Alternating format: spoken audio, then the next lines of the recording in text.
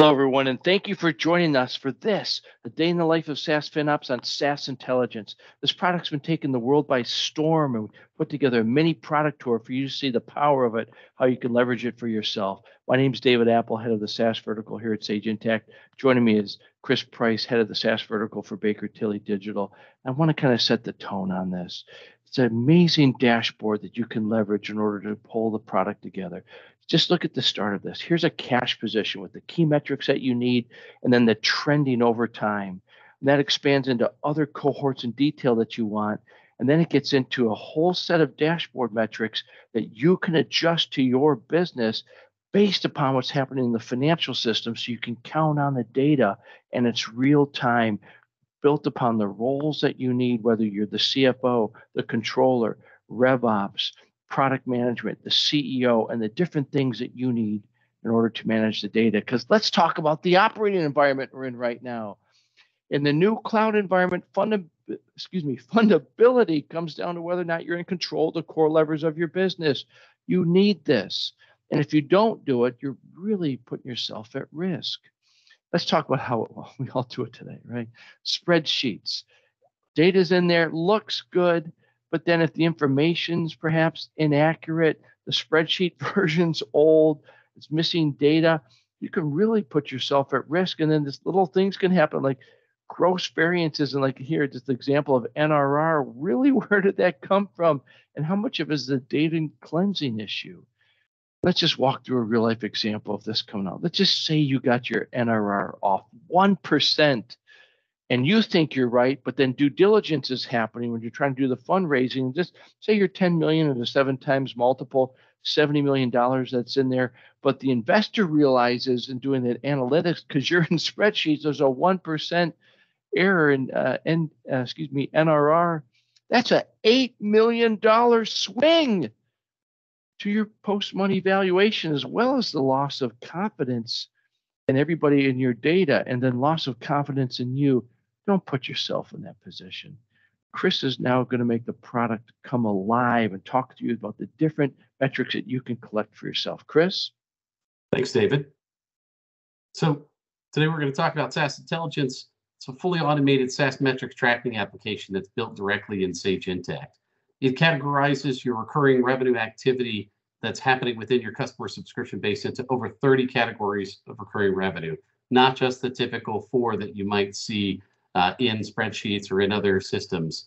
This depth of recurring revenue activity enables the application to produce over 50 investor-grade KPIs, 40 plus reports and graphs across 7 insightful dashboards that really help you analyze your business through a set of different lenses.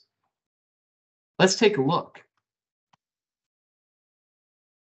When I'm in a SaaS Intelligence environment, what I can see here is that I quickly have access in real time to data that helps me understand what's going on within the business. I have quick hit indicators that help me understand the trajectory and momentum of what's going on within my customer subscription base, with a number of additional reports that help me keep granular track on what's really driving the business, how much new value is being generated, how much expansion is happening through my add-ons, my upsells, my cross-sells, my uplifts, and the like. And then a number of visualizations that really bring that information to light. Enables me to really understand the growth and trajectory of the business.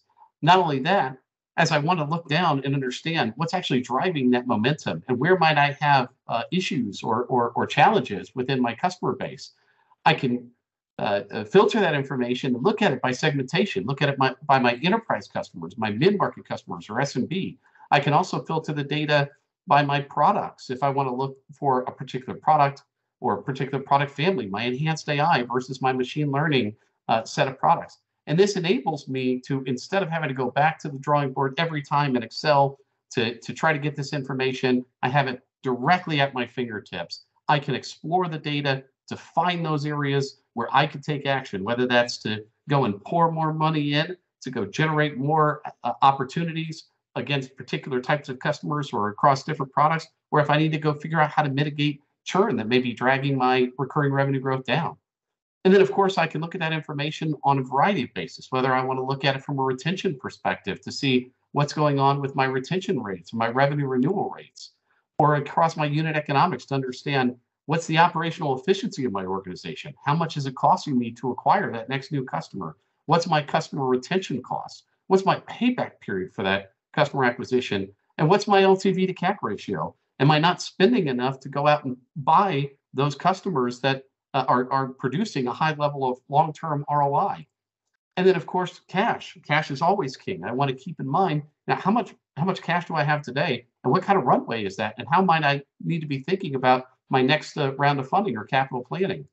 And then, of course, audit to bring that all together to make sure that you understand not only how much recurring revenue you have today, but how that's forecasted out into the future, how that's going to be renewed, how I tie that back to my actual recurring revenue, not only the CMRR that I'm stating, the committed monthly recurring revenue that's happening in real time as transactions are being booked, but also how I reconcile that against the revenue that I'm recognizing across periods.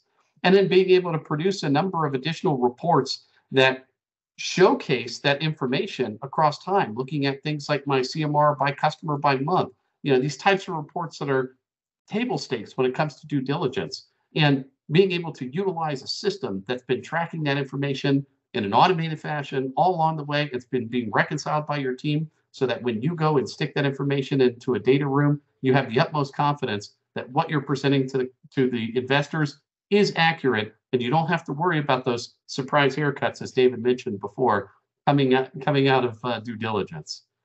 So, David, I'll pass it on back to you. Folks, can you see it for yourself? CFOs, picture planning for a board meeting like this.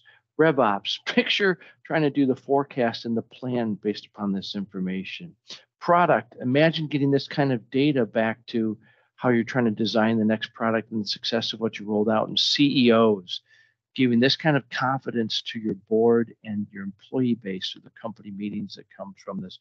We're singularly unique in our ability to be able to help you accomplish all this. Like Chris said, over 30 of the core metrics, if you have 40 of the key KPIs and 50 of the major graphs and reports that you're trying to make all this come together. And this is all back against the backdrop that we support over 500 different billing models in the company revenue recognition that above and beyond what SaaS Intelligence is able to do, amazing financial reports and FP&A planning, have over 200 different investor metrics produced up to 80% faster because it's all in one place done real time. And then when you want to get started, we can get up and running in as little as 60 days for getting your historical data and your GL and your chart of accounts and dimensions in place, which is the foundation you need to produce this reports, but then it's all there. And then when you get it all from us, we've done a lot of analytics on this. It's up to 40%, if not more, less than if you bought multiple products from multiple vendors and tried to stitch them together yourself. So I hope this was helpful for you. These amazing business outcomes you can drive. If you want to learn more, simply go to sage.com/US/sageahead. Sage.com/US/sageahead in order to learn more. Chris, thank you for making the product come alive. All of you, I hope we whet your appetite. We're able to speak further with you so you can get these kind of outcomes for yourself and avoid this level of risk for yourself. Everybody, please have a great day.